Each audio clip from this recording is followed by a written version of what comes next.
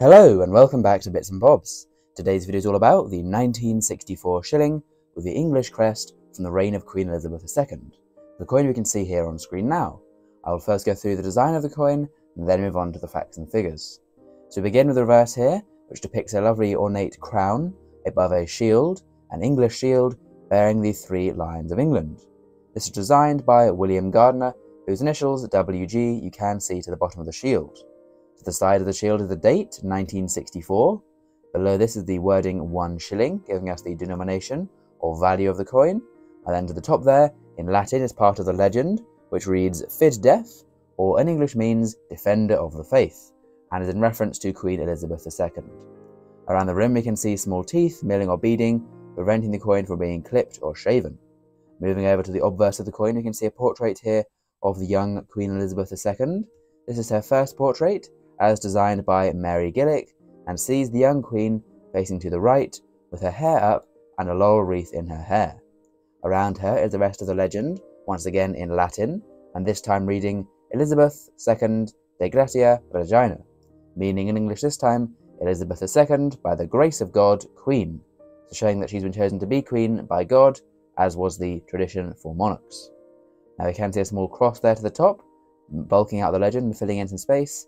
And then finally, around the rim again, once again, we can see small teeth, milling or beading, preventing clipping.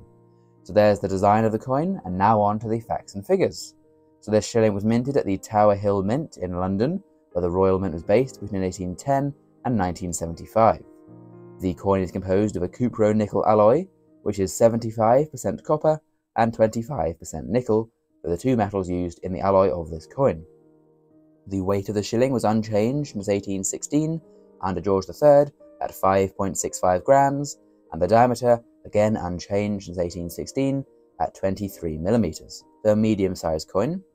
The mintage for this year of shilling is 8,590,900, so very, very common, although this isn't actually one of the most common mintages. They're usually over 10 million, but still very, very common for this era.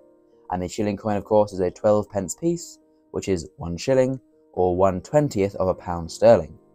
And back in 1964, 1 shilling was equal to £1.27 today, so a good bit of buying power for this one coin, considerably more than a pound coin has today.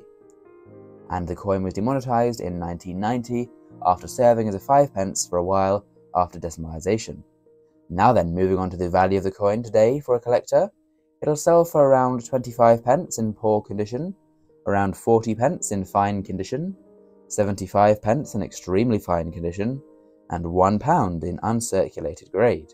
So as you can see there, a very, very affordable coin, very, very cheap indeed if you're looking to get one, and comment down below if you do already have one in your collection. So there we go. Although cheap and a very affordable coin, a nice one to own nonetheless. So of course, please subscribe if you've enjoyed, and thank you for watching. We'll see you again soon for some more coins in the future on Bits and Bobs. Bye for now.